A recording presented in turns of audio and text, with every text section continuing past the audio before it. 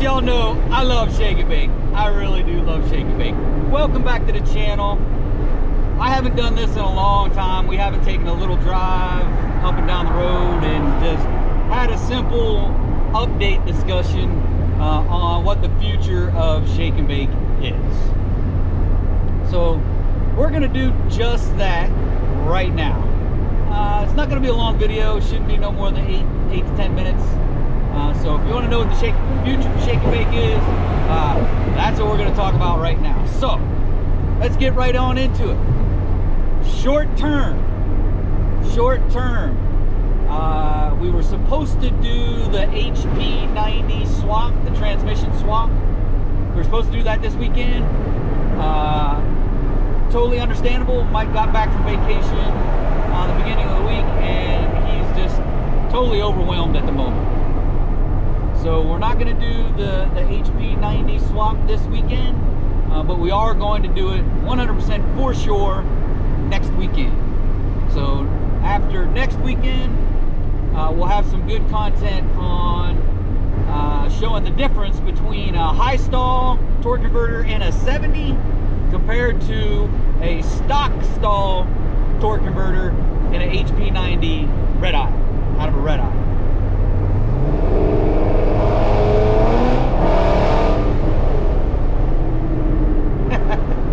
I gotta get a little bit in every once in a while. It's pretty trafficy right now, so not a whole lot of room to do a lot of fun, but there's a little room to do a little bit of fun. But near term, that's the next major mod for shake and bake, is swapping to the HP90.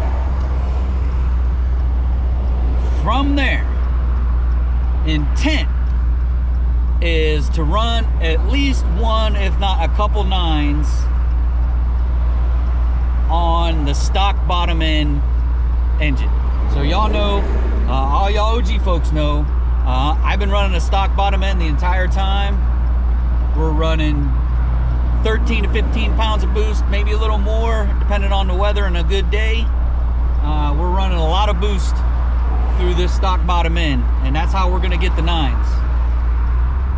Is running that boost, and if I have to, we do have the nitrous system hooked up to run a small shot of nitrous to get us into that 9. Oh, I was gonna go, this guy pulled out in front of me. So that's the intent, is to go 9s on the stock bottom end. If the stock bottom end continues to hold out until the end of this racing season, the end of this racing season is when we're gonna go ahead and put in the forged motor. Hang on.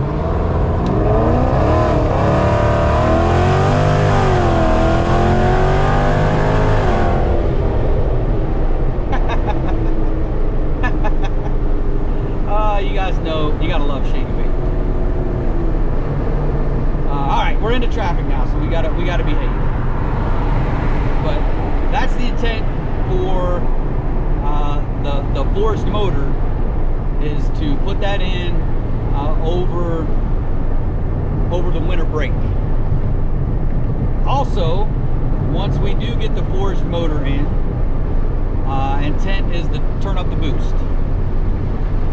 And how we're going to do that, we're going to get a smaller pulley. We're going to talk to Procharger, let them know what the setup is, make sure we're not overspinning the D1X to get more boost. We shouldn't be, but just to double check, make sure we're within specs. We're not doing anything out of specs. Don't want to ruin the D1X.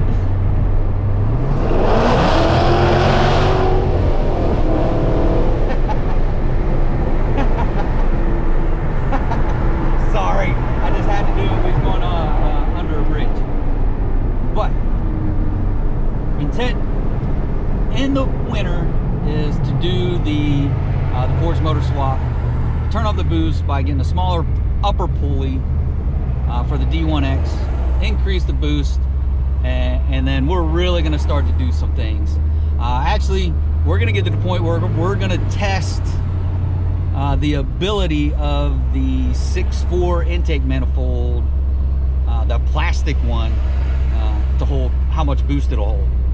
I haven't seen anyone push the 6.4 intake manifold when it comes to boost. So, I mean, like I said, we're running 15, 16 now, 14, 15, 13, 14, 15, somewhere around in there, possibly 16 on a really good day through it now.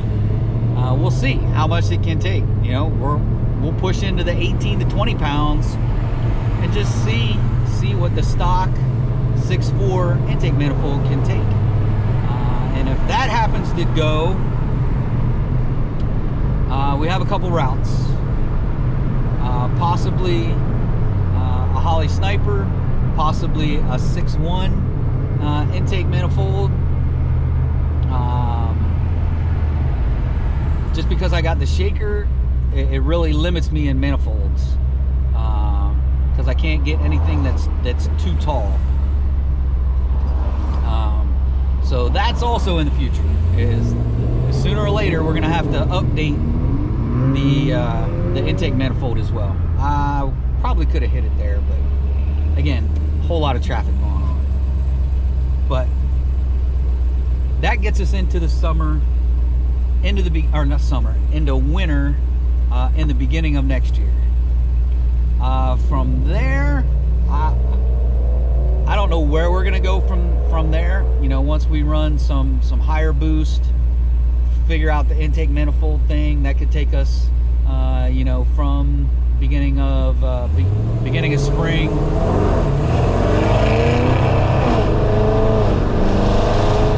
to a little bit later in spring,